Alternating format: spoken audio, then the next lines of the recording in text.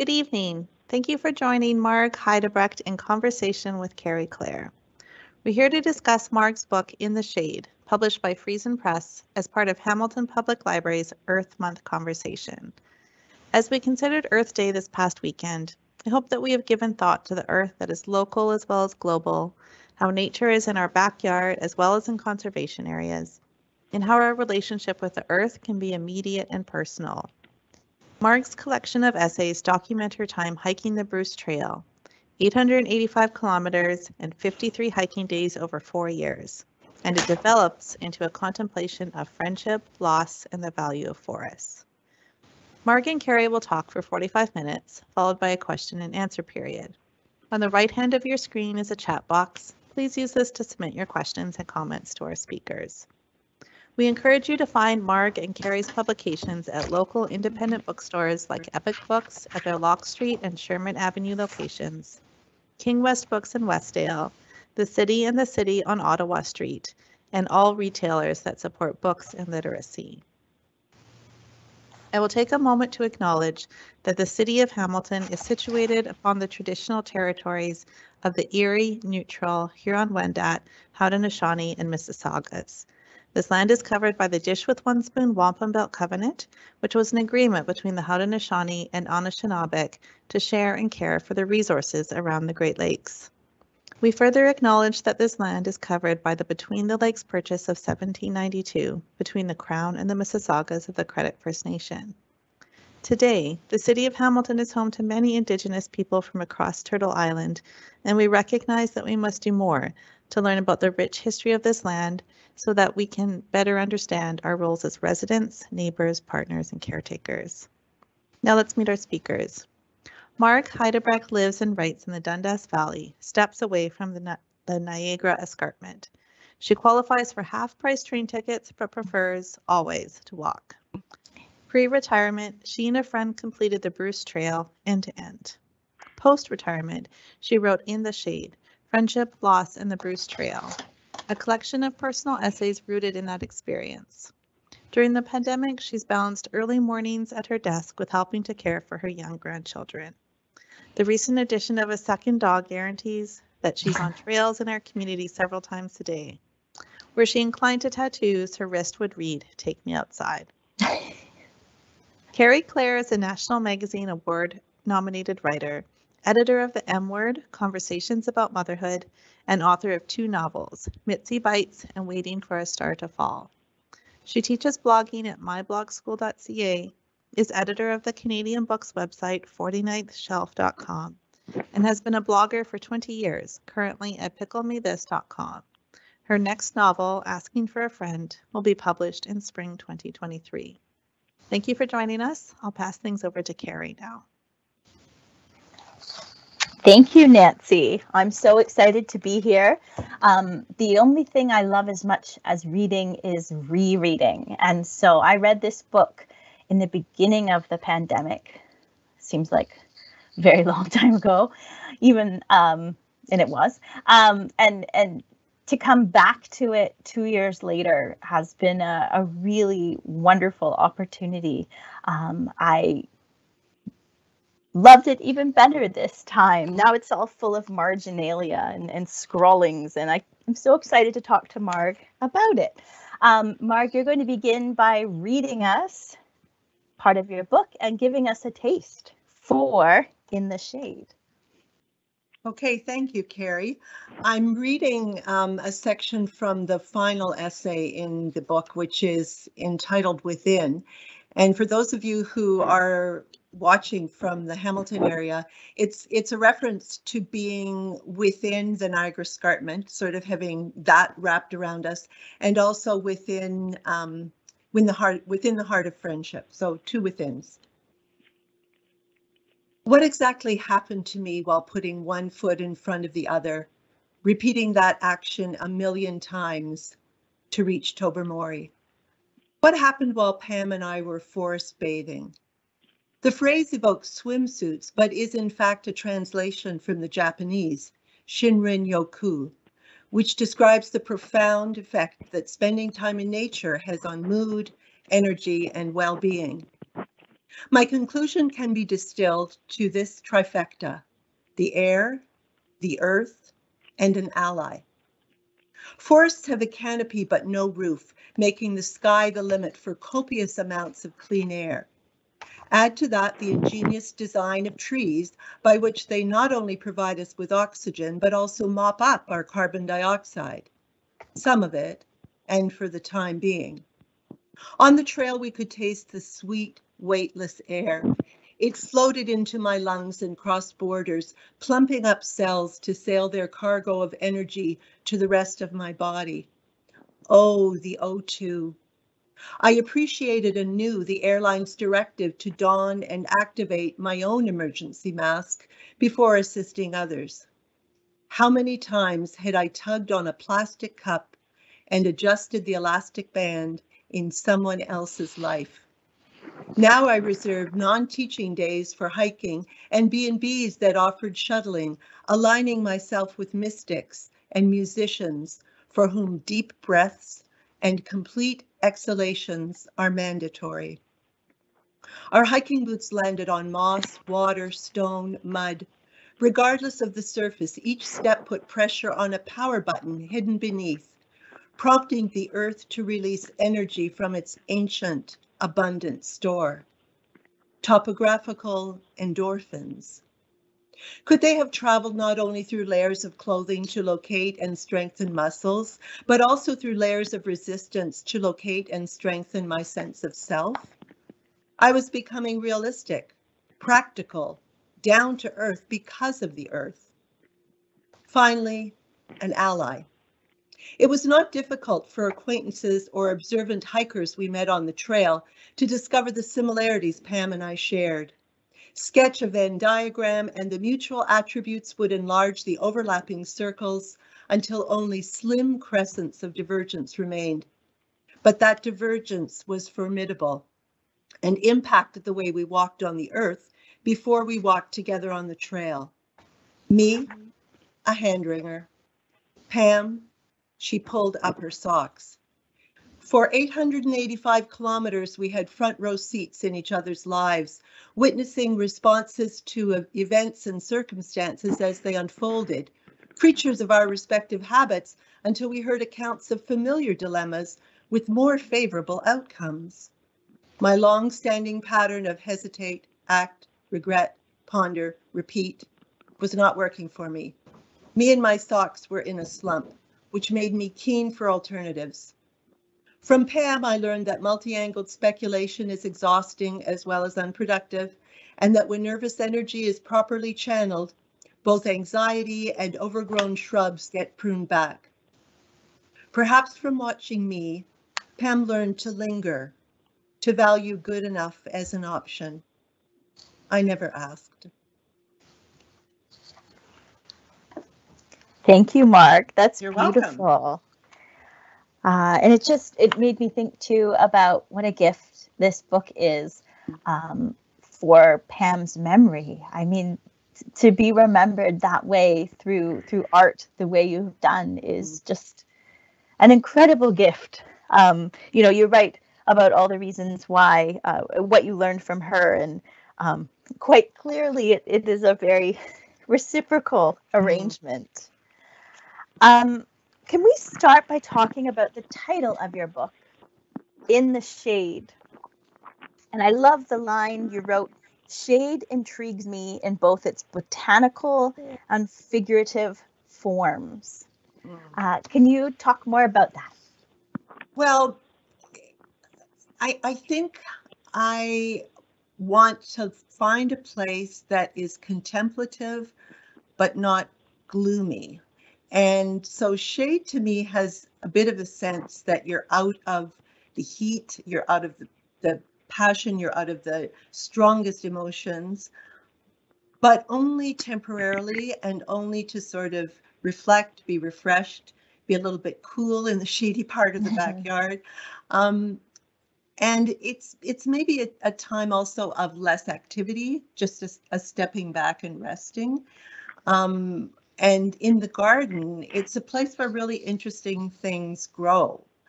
I think we tend to to always be looking at what's shiny and bright. And the shade plants just have a deep color, a richness, a stability.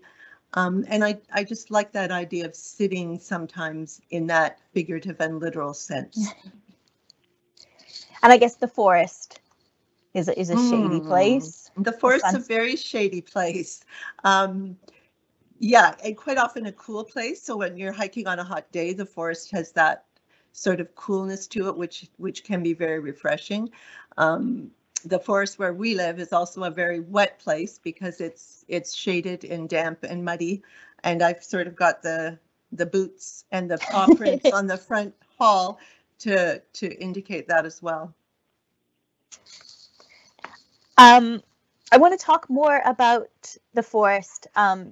You write about how the escarpment has been sort of a perpetual part of your landscape always. How did your experiences hiking with Pam change? Because yeah, it was always there for you. What shifted when you began your journey with Pam? Well, I think what happened was, and maybe others who live along the Bruce Trail, which starts in the Niagara area and goes all the way up to Tobermory, I was very familiar with the sections right in Hamilton area, the Dundas Valley, Waterdown, Burlington, Ancaster. I had done a little more hiking in Niagara area, but finding out the parts of it that I had never hiked before was quite interesting in terms of even the Hamilton ones. And I would encourage people listening who are in the Hamilton area. I had never really done the rugged city part of the trail. And so the trail goes up and down various mountain access routes. So if you live here and you think, oh, let's go for a nice forest walk, you can take the Bruce Trail in the Dundas Valley or Burlington, Waterdown, Niagara. But if you want to see what it does up and down the escarpment in the city, that's an amazing walk that goes through all the stairs. I think we also had longer days. And so just that rhythm of walking, I had some sections that I felt I liked the cushioning. There was sort of a combination of softer soil and then maybe another layer of pine needles or the previous season's leaves. And it was just a very cushioned walk. Not all surfaces were like that. Some were pretty challenging, but she and I had different things that frightened us. So she would be brave when I was nervous, and I would be brave when she was nervous. But it was longer chunks of time, just in that space where we breathed that air. A lot of talking. It wasn't the stillness of the forest that some people might want. And the other thing we didn't do, and sometimes I hear people now talk about forest bathing, and they want to make it so intentional that you sort of have to pause at each leaf and you have to. We didn't do that. We didn't make it into something contrived the way we sometimes do. We take simple, beautiful things in the 21st century and we just add layers that seem contrived to me. We didn't do that with the forest. We plowed ahead. We just kept going. We kept going. And the shape of your journey, you write about it being like a jigsaw for lots of different reasons. I found that really interesting. Can you talk more about that? Yes. Well, there are a lot of ways to do it. Some people start in Queenston and they go all the way through. In fact, I must give a shout out to Karen Holland, who last September started in Queenston and 8 days and 22 hours later arrived in Tobermory. No. And she's set the record now for the fastest completion of the trail. So that's one way to do it. Pam and I didn't do it that way, obviously. Other people do it in camping trips that take about 30 days, the same route. Other people do it in chunks the way we did, but they start in Niagara and the Niagara area, and they'll do the first section, and then the next time they go back, they'll do the next.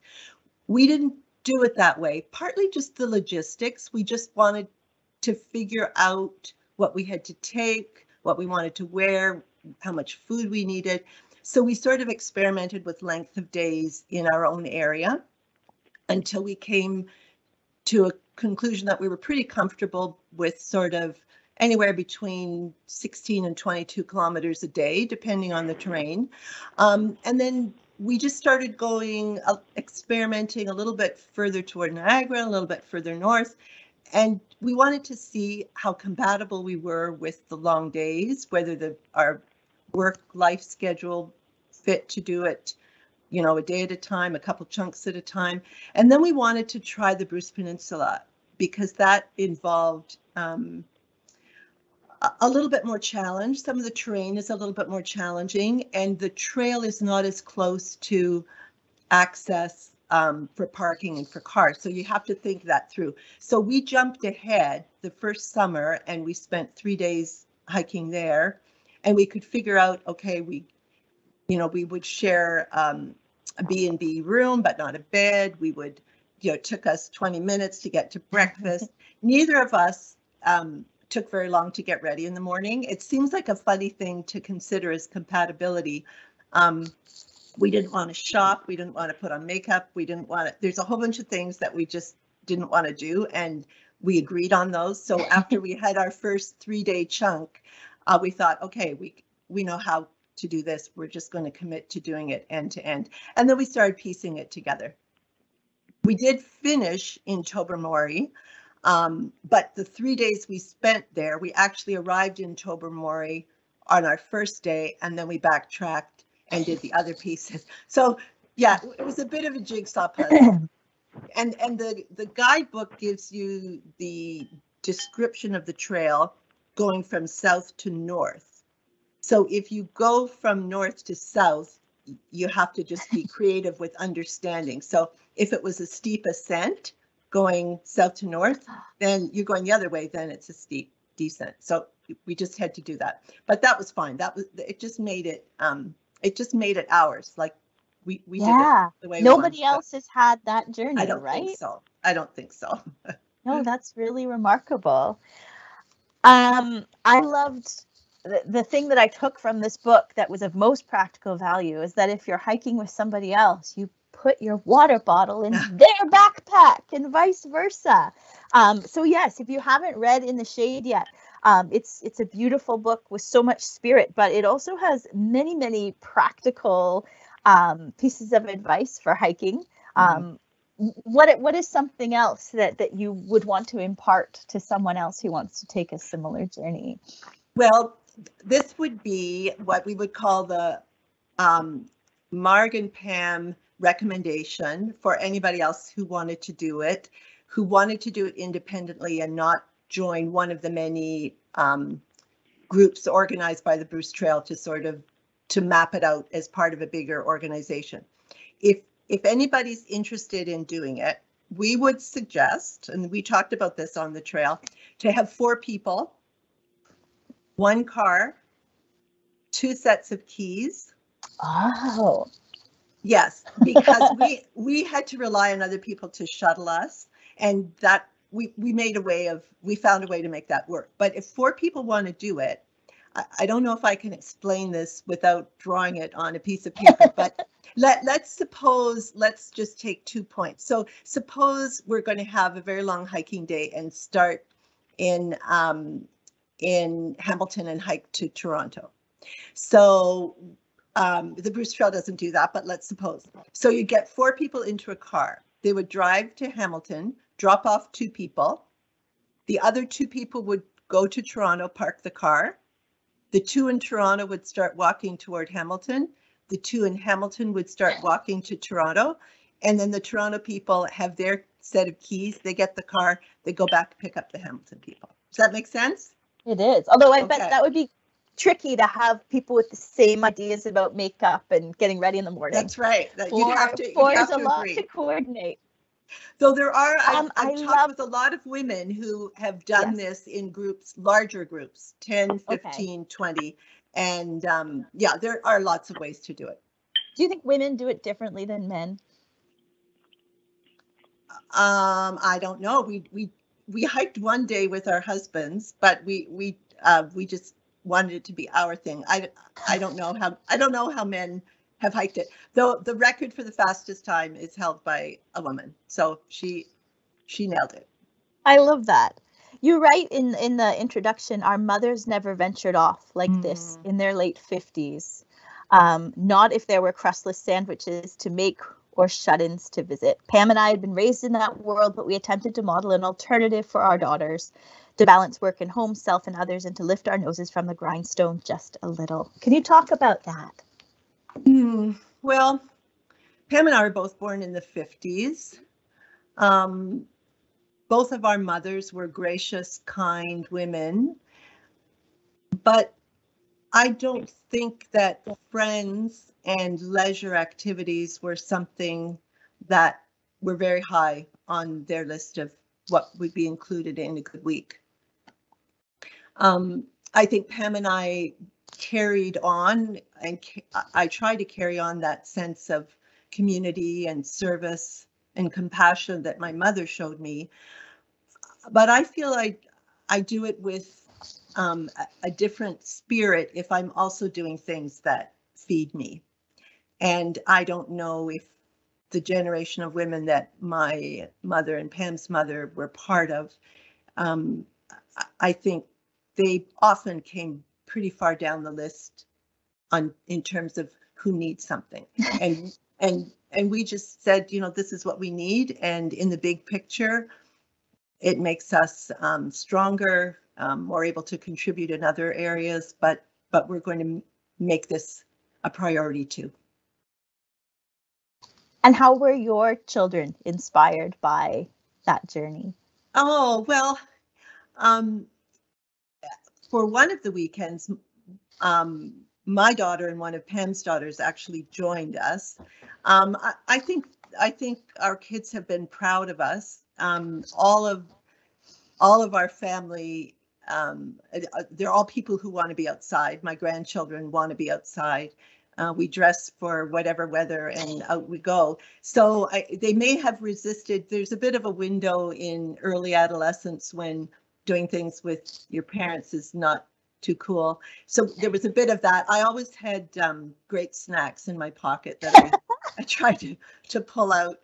You almost need them more when they're like 10 and 12 than you do when they're 2 and 3.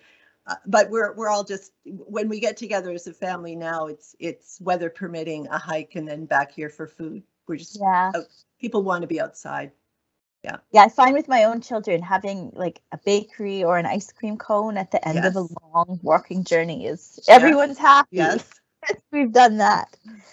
One of my favorite parts of, I loved the whole book, but you talk about the conversation that you were able to have.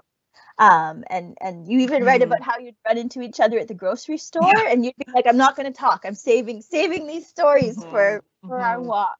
And you almost like, you do like a kind of a topographical itemization of what your conversation was like. I think the way that women talk to each other is fascinating, and I think you do too, if I'm reading this right. Talk about what those conversations were like. Well, first of all, we're lucky if we have somebody that if we need to say, I need this not to go any further, that you can say that to. And I'm lucky enough to have a few people like that in my life, and including Pam. So there were times when it was a lot of venting, but I knew it would stay with her and she with me. But we talked about a lot of things. We had walked together for decades anyway. And then we started the Bruce Trail. So we knew a lot about each other's families, kids, what they were doing. We talked about work. So there were a lot of updates, but I think what changed when we had all that time, we would start with all of that. And we would know to say, well, you know, what happened to that premature nephew, or like there were details about not just sort of how the extended family, but we knew the things that were happening. But then we started talking about other things. We talked about the career. She was a teacher. I was a teacher. What would you have been if you hadn't become a teacher? Or what would you have been if you could have studied anywhere else and cost had been not an issue. You know, we just sort of out of the box things. And I don't know that that ever would have happened if we had just had our weekly walks that were an hour or two. What was it about the walks that made it, the hiking that made it different? Well, this is a funny thing, but sometimes when you're walking, you're not sitting eyeball to eyeball. You're just sort of going the same direction, and it feels the space just feels a little bit more open, I think. You're either walking side by side. Most of the time she was in front of me because at parts the trail is quite narrow. So she was in front, she was taller, walked a little faster.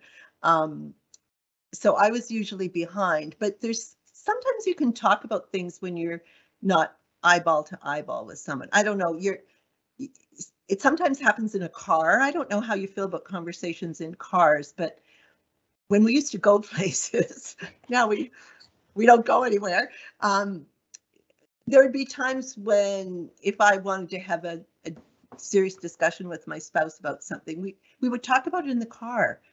You're also sort of on the trail or in the car. You're there for a while, so nobody can get offended or be in a huff or just say, well, I'm just going to go and do this and we'll talk about it later. You're sort of in the same space.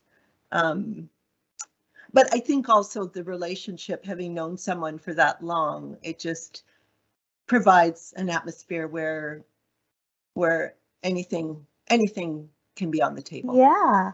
I love the way you write about friendship. You write about the way that after Pam died, that there wasn't literature on loss of a friend, but I think that there isn't enough literature about friendship proper. And so I love that you're filling that space with this book. Are you a collector of friends? Like, I have a lot of wonderful friends. Yeah. And in some ways, going back to there not being a lot of books about that, I think we forget, and those of us who have friends in our life, it's not the same as when a spouse or a partner or awful circumstances of losing a child, more familiar circumstances of losing a parent. It's almost as if we think we've got more, like a friend has died, but we've got more friends. Right. But my point is, but we don't have that friend. Yeah. We don't have that friend anymore. And each friendship is unique. The history is different. What you have in common is different. And friends, we choose. And so we choose friends for a reason, I think. There's something that happens. Some people are acquaintances, colleagues, and it stays that way. And it's quite an important part of life. But other people, there's something that we see in each other that we say, we want to be in each other's lives in another way. And so when you have that with people and then they die, you no longer have that unique combination of interests, skills, history that came in only that friendship. Does that make sense? Yeah. And you write it, so you in the essay that is Among, you write about the bouquet. Now, first of all, I have to read you. I love your sentences. You're writing about the different people, and I guess we'd call it a network, but it's kind of a sterile way to put it. But I love, you said, the neighbor who alters their route so a morning walk can be shared, and the person who offers encouragement in a spin class are the beams and brackets that scaffold our lives and prevent us from crashing to the ground. And there's a big heart in my margin beside that because I love that. So yeah, you did this really unique project that led to your book's cover. Yes. Please talk about this project. Okay, so I can't talk about the cover without talking with my good friend Tina Van Beveren, who is a painter filled the early part of her life with a lot of other activities and responsibilities. So she has sort of come to painting at a stage in which I came more fully into writing. So this idea of the collective noun, you know, a pride of lions, a school of fish, I thought, how do we talk about friends? And this was Pam died in March, and this was the summer, a few months later. And it hit me that I wanted an image that valued the diversity in the group of friends I had, but also a sense that each one was different. And also, because she had just died, a sense that when she wasn't in the bouquet, something had changed. So I went to our local Fortinos and I bought 2 big bouquets, and I said to Tina, let's have this project. I will journal about the bouquet of flowers, and you will photograph and paint the bouquet of flowers. And let's see what we learn about friendship and changes, and she could explore it with painting and I could explore it in writing. And I just, to preface that idea came from someone I met who was studying art at McMaster. And one of his final year projects was to partner with a student who was studying English literature. And the English lit person had to provide the artist with 3 pieces of writing, and the artist would choose one of those to create an art piece. And the artist had to provide the English lit student with 3 pieces of art, and they had to write about the art. So I thought, if McMaster, which is my alma mater, can do that, I can do that. I'm not studying English literature, but I'm a writer. Tina's not studying art, but she's a painter. So we, in our own way, sort of had a summer project modeled on that. And that became the longest piece in the book, and her painting became the cover of the book. How did the book begin for you? Well, it's interesting that you were just talking about that essay Among, because 3 years ago this month, I took that essay that I had written based on that project Tina and I did, and I met with Kate Cayley, who was a writer in residence. I love her work. Hamilton Public Library. There's a shout out to the library again. And I took a copy of, she took, maybe she said she could see about 4 pages. I forget what the piece was. Anyway, I sent her 4 pages. She met with me. She was so respectful and helpful, and she gave me some very clear feedback, some of which I use when I look at my own work today. The one thing was, she said, you sure use a lot of italics. So, and she was right. The other thing she said was, does this move the piece forward? And that is always the little question in the back of my mind when I'm writing and rewriting, is this moving the piece forward? And her point was, if it's not moving the piece forward, you probably have to cut it. So she said to me, come back, I can see you again in 2 months. She said, you can either take what I've given you as feedback and rework this, or you can bring me something else. So I thought, well, I'm not going to squander this opportunity for this brilliant writer to give me more feedback on this piece. So I spent 2 months rewriting it and took it back to her. And she read it and she said, what are you thinking about publishing? So it started in the library.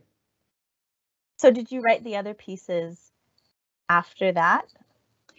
I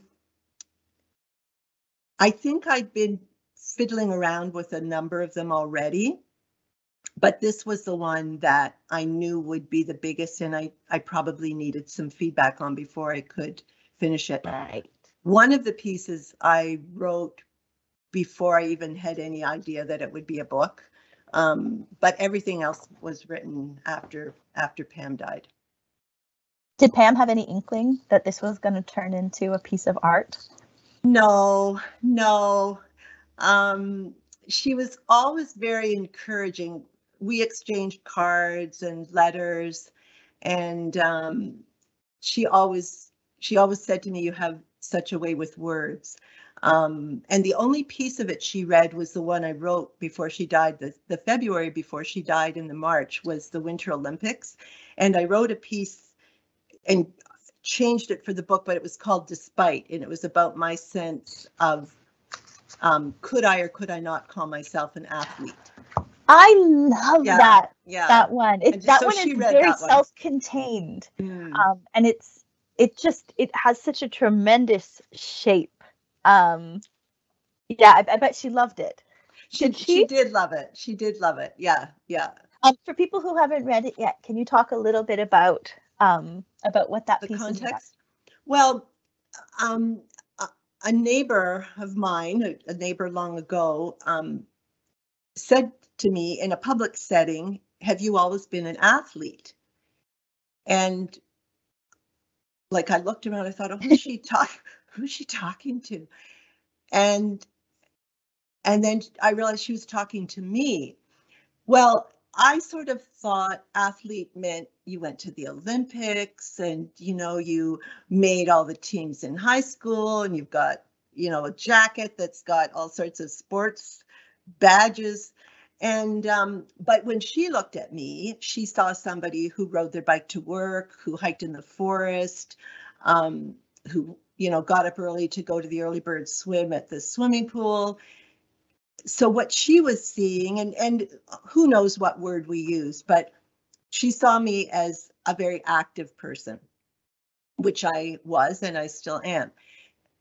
I think the athlete part to me had sort of connotations of very competent and very competitive, and in all the athletic endeavors I undertake, I'm persistent, but my skills are very modest. I'm not fast. I'm not, but I did start thinking, what does it mean? And then it got me reflecting on, I need physical activity to just be fully alive. I need to move, I need to run, I need to jump. And it's not only for physical well-being, but that's how my brain works. Like, my brain works when I'm pedaling on a bicycle or when I'm walking at a fast pace. My brain works that way. So that was the question that prompted that essay. And at the end, I claim that I am an athlete, that it matters to me to have a strong physical presence on this planet, in a non-traditional way. And you relate back to high school gym. And I love this. Maybe this gives me an advantage. If you never win and are indifferent to losing, all that's left is playing the game. I could relate to that. I never made the teams. I was always the manager, I just was never good enough. And my one of my criticisms of, I have a lot of criticisms of education, but one of them in terms of high school when I was a student was that the kids who were good had chances to get better.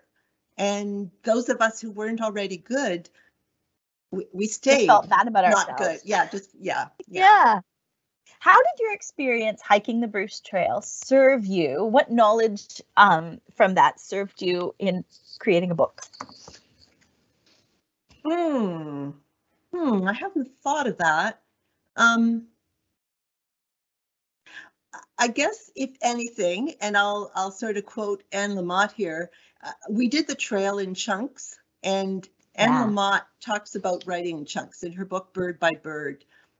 She sort of says, don't worry about the whole thing, just write one piece. And I think we did the Bruce Trail that way. Like, this is the chunk we're doing this week for 3 days, or this is, and we pieced it together. I think I did the essays in the same way. I wasn't really, I knew I wanted to pull them together, but each essay stood on its own, and I wrote it on its own, and I didn't really think how it fit together with the others until I had about 9 of them, and then that's the point at which I was ready to start thinking about publishing it. And at that point, I got feedback that there were probably a couple gaps, and then I wrote 3 more to make the 12.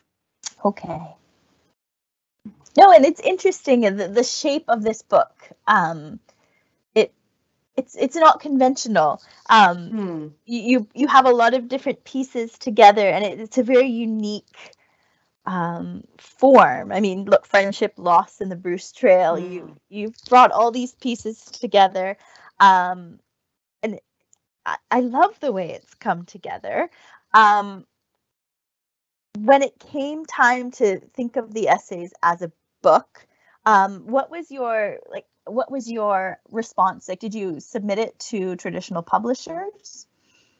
No, I didn't. One of the reasons was I assumed that would take a long time, and that it would be rejected. And in terms of the timing, even though the hike was something Pam and I had done together, the loss was not just my loss. It was the loss of her other friends, her husband's loss, her children's loss, her grandchildren's loss. And I thought, if I'm going to do this book as a way of honoring her and reminiscing about our trip together, I think it needs, there's a bit of a timeline involved. I didn't think it made sense to spend 5 years on something and then bring it back to the other people who loved her, who would have been finding their way through their loss of her, and then all of a sudden, okay, here, this is my experience of my loss of her. I felt it needed to be done at a time that respected everybody's loss, not just mine. That's really interesting. So this was a very personal project. It seems like you were writing it for yourself and the people who loved her. Is it interesting to you the way that it's resonated with people who didn't know and love your friend? It is. I'm surprised sometimes when I get feedback from people. There have been people who have lost adult children who have found me and said it has been so meaningful to them. And in conversation, what I'm hearing is, thank you for the opportunity to sit with grief and not be afraid of it, and to give me another setting where I can find your words for grief that help me name my grief. That's the loss section. But at the other extreme, there's a man in our neighborhood. I placed these in little libraries around Dundas, and one day this large tattooed man walked down the street and waved, and he said, "Love the book." I thought.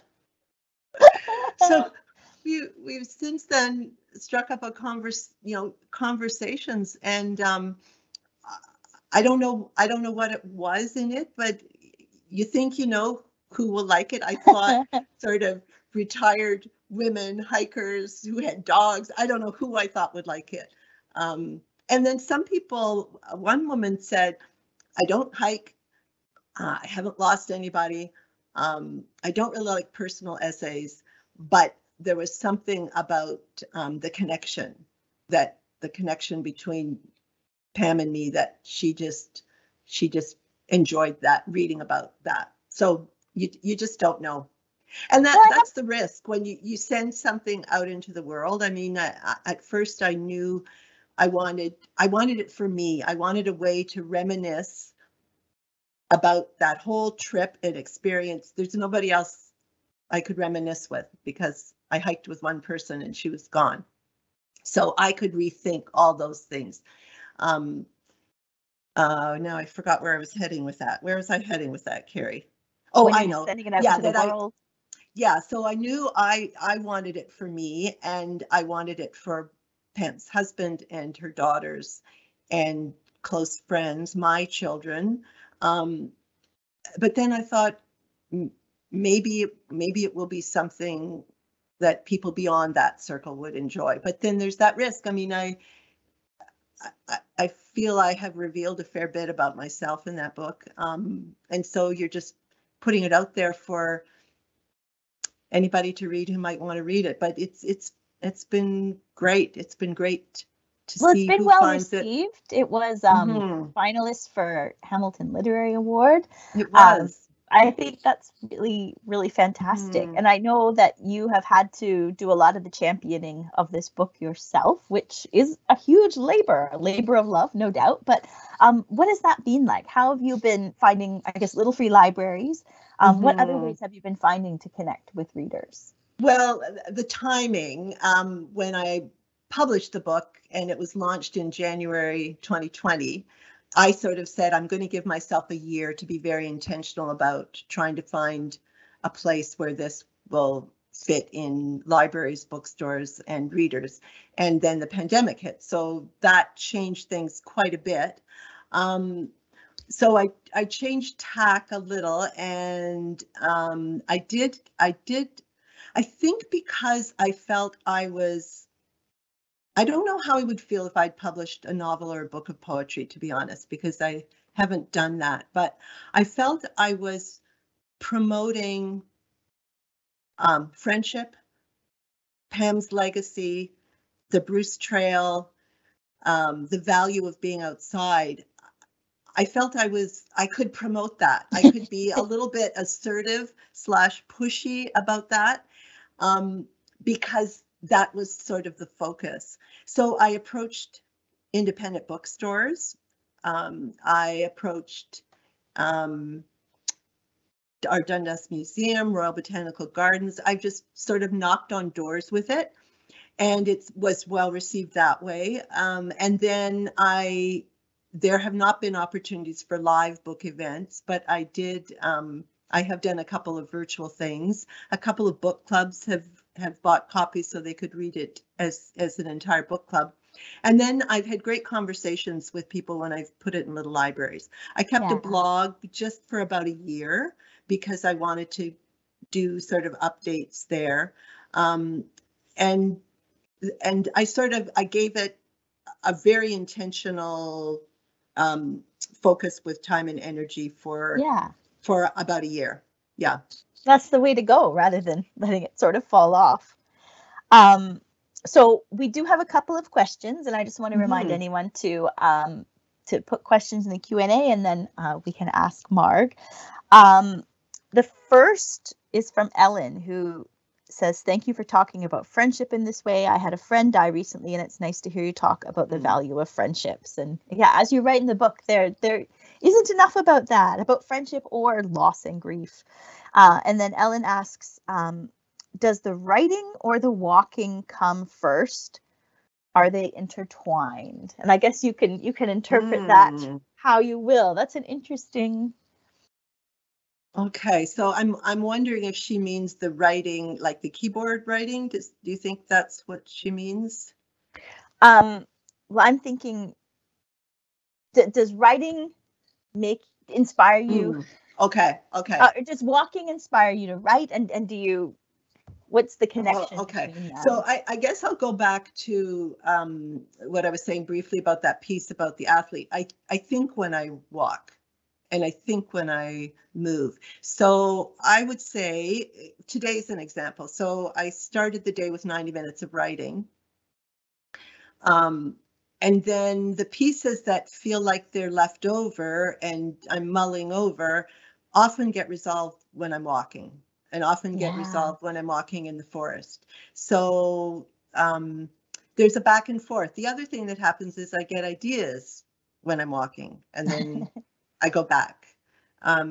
So there probably is a connection, and I'm not sure in those situations if it's the forest or if it's the movement, like though I have just thinking back on some of the things I've written in the last year, there's a piece that was really prompted in the forest with the sound of a bird call in the forest, and then that sort of made me go to the computer, and then so it's maybe mixed. I'll have to pay more attention, but it's probably mixed. Just being in the world is tremendously inspiring, isn't it? Like, yeah, when it's not overwhelming, it's inspiring, right? Yeah. Well, and the forest gives you that space. Mm-hmm. The next question is from Fred, who asked, do you have advice for someone who is starting out as a writer? Oh, yes. Clear time, set a timer, turn off your phone, turn off the internet, and just let it happen without criticizing, wondering, is it good enough? Is it not good enough? What has shifted for me, and it started when I decided to write this book, is I just became intentional / disciplined about writing. I did not say I'll get up at 4 and I'll write till midnight. I said, I will get up, I will have breakfast, I will walk my dogs, I will turn on the computer for 90 minutes.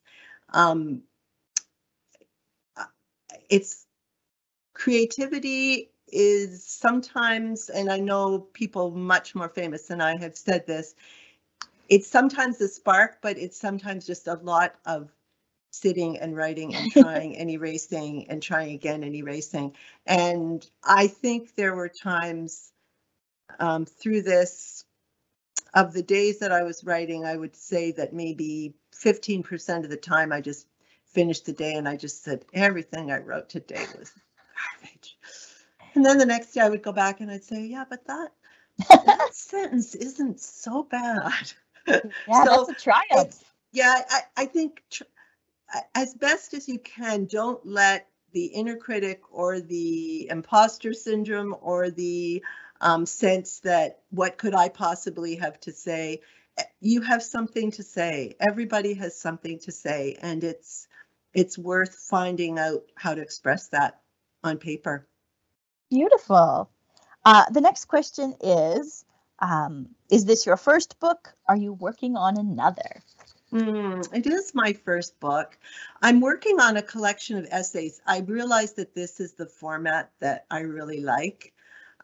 So my new discipline that started last fall, I wanted to write a piece on retirement for an acquaintance who was retiring. And I said to her, I will get it to you by the end of October, which gave me a month to write it. So I felt really good because I finished it in the month. And so I thought, I'm going to keep doing that. I'm going to have an essay topic at the beginning of the month, and I'm going to say it's going to be done at the end of the month. It may not be perfect. It may not be flawless, but it's going to be done. So I've got a collection. I will have my 70th birthday is coming up in 2 years. So my goal is to take these essays and do something with them, pull them together in some way. The way, the shape isn't clear yet, but that's my goal. Can you talk a little bit more about the role that libraries have played? You mentioned the writer in residence. Yes. What else do you have to say about libraries? Well, I want to say 3 things. Libraries are special to me because of their abundance and their hospitality and their opportunities. So opportunity was the chance to access the writer in residence and the chance to have something like tonight. You know, the opportunity for somebody like me who's a first-time author to reach people who I may not otherwise reach. But just let me talk about the abundance and the hospitality. So I took our children to the library all the time. I take my grandchildren to the library as is possible.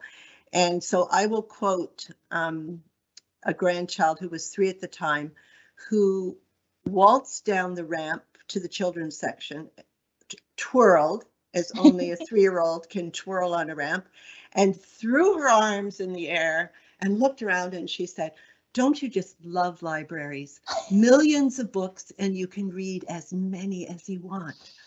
So that sense of abundance that libraries provide us, that's how I feel about them.